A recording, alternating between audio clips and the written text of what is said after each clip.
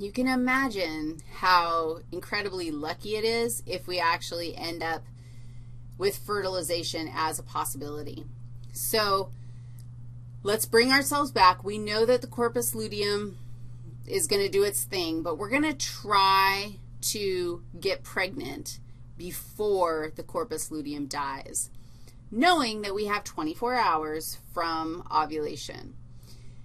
I brought us back to this picture because I wanted you to remind yourself of what the secondary oocyte looks like when it's floating in the fallopian tubes. So remember, it's surrounded by the zona pellucida and corona radiata. And basically this is like a huge,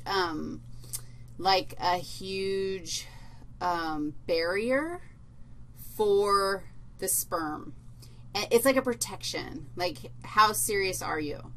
Are you really serious about being my sperm?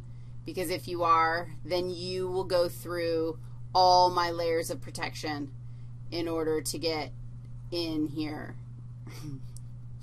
Wow, there's all sorts of levels of that we do not need to talk about ever again. Okay, what did I just draw? This is corona radiata, and this is zona pellucida. And who's this guy? Oops. That's my nucleus. And this is my secondary oocyte. And this is now chilling in the fallopian tube with just 24 hours to live. So who needs to come into this situation? Okay, it's going to be the sperm. And we have to draw a picture of the sperm, but of course we do. Because we have to, like, there's some facts about our sperm here that are really interesting. First of all, this sperm is enormously blown up. It is tiny. In fact, if I were to draw a sperm here, it probably would look like this. It would be like that big compared to my secondary oocyte. So the size is not appropriate or accurate. It is appropriate because that way we can see what I'm drawing here. What do you think this is? Color-coded accurately. This is the DNA. This is the nucleus. You'll notice how much of the cell is nucleus, like most of it. In fact, that's the whole point of a sperm, is just to deliver DNA. Nothing else matters. It has a structure in the tip of its little nose here. This is called the acrosome.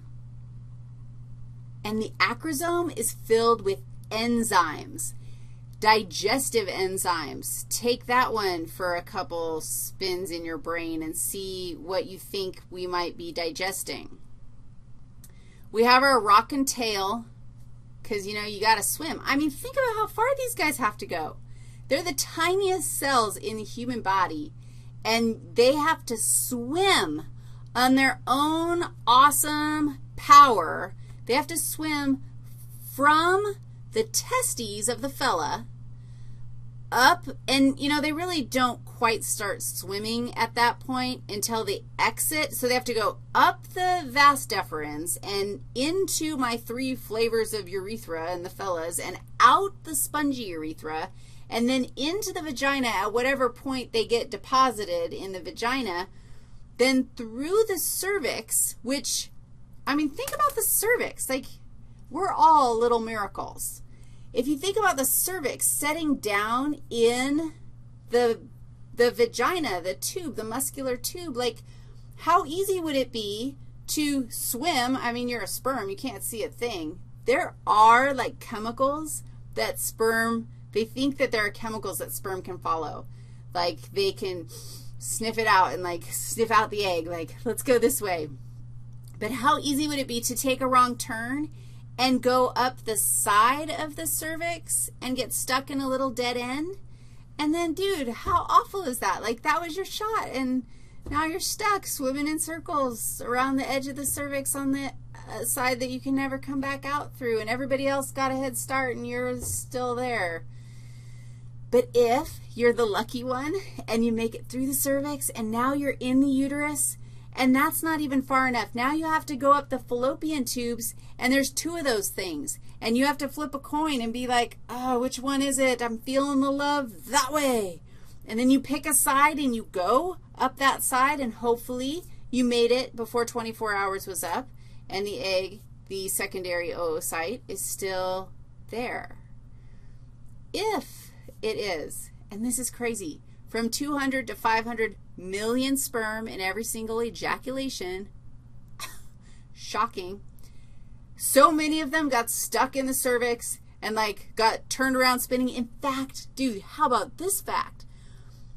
Only 30%, that can't be true. Okay,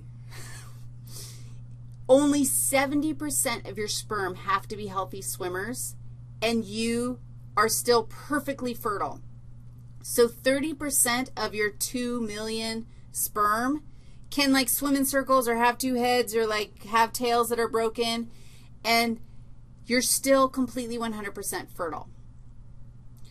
So of your 200 million, 100 make it to the egg. 100 lucky friends. And so you're going to have 100 little sperm outside this egg trying desperately to get in. They use the enzymes in their acrosome to burrow in, to burrow through the zona pellucida, and if they burrow through, the first one through, this is crazy. It's just so cool. There are little sperm receptors on the egg's cell membrane. This is inside zona pellucida. So it's actually on the cell membrane of the egg. There is a little sperm receptor. And if the first sperm that gets in binds to the sperm receptor, and that is like pushing the button to lock all the doors.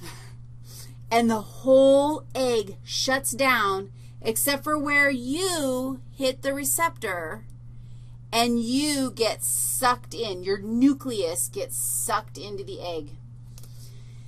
The sperm lock key, you just keyed in and everybody else is locked out. And now the sperm nucleus, okay, no, it cannot be that color. It has to be this color. The sperm nucleus just got deposited in, and it cannot be that size. Like, it seriously is going to be like that size, which means that whatever. Okay, so now the sperm nucleus is in there. Guess what has to finally finish? Yes, finally, after all that, finally, my secondary oocyte can finish meiosis.